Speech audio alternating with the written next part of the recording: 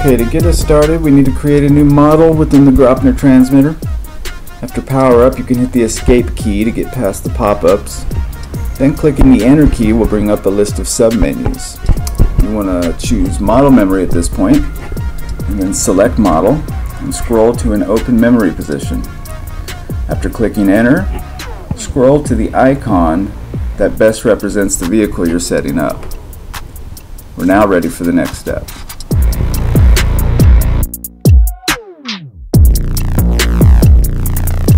To prepare for binding, we need to make a connection between Flight Core and the Graupner receiver.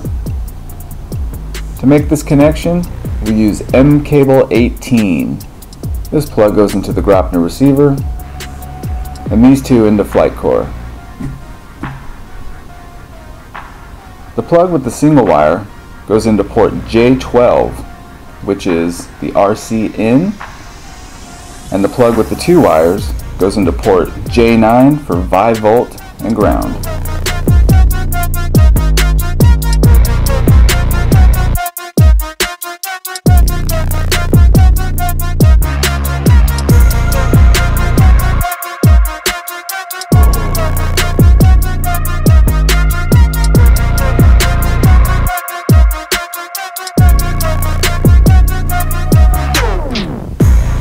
This is the Graupner GR16 receiver.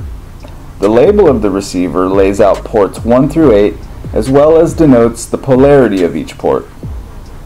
We'll make our connection to Flight Core by plugging M cable 18 into port number 8.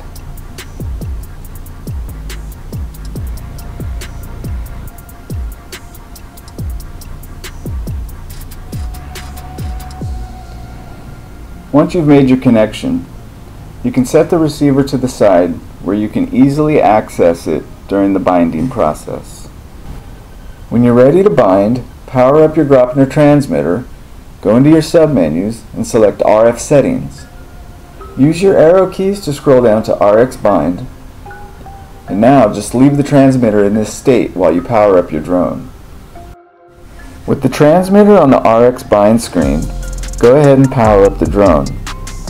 You'll notice a red flashing LED on the receiver. What we need to do now is press the set button on the receiver and hold it down for 3 seconds. After about 3 seconds, you should see the LED flash red and green. Once you see it flash red and green, hit the enter button on the transmitter. If the bind is successful, you'll get a solid green LED on the receiver. If it doesn't work the first time, power cycle the drone and repeat the process. To put the Graupner system into SBUS mode, press the telemetry key from your home screen. You can now use the arrow keys to scroll through the different menus. Select Setting and Data View. Use your right arrow key to scroll to the last page.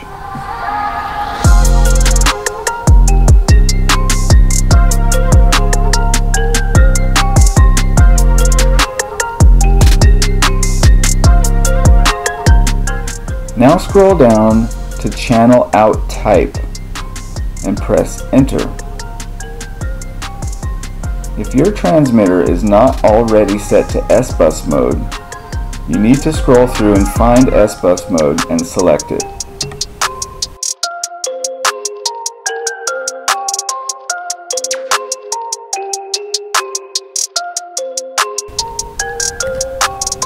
The Graupner MZ12 Pro has no default switch mappings, so we're going to have to make those ourselves.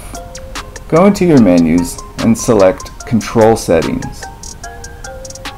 Channels 5 through 12 should all be available, and you can map them to any switch you would like to use.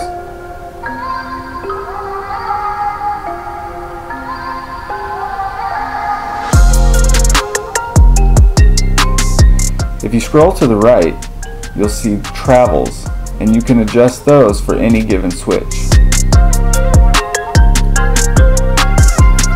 Once you decide which channel you want to map, simply click Enter,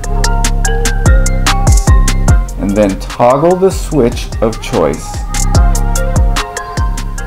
and it's mapped.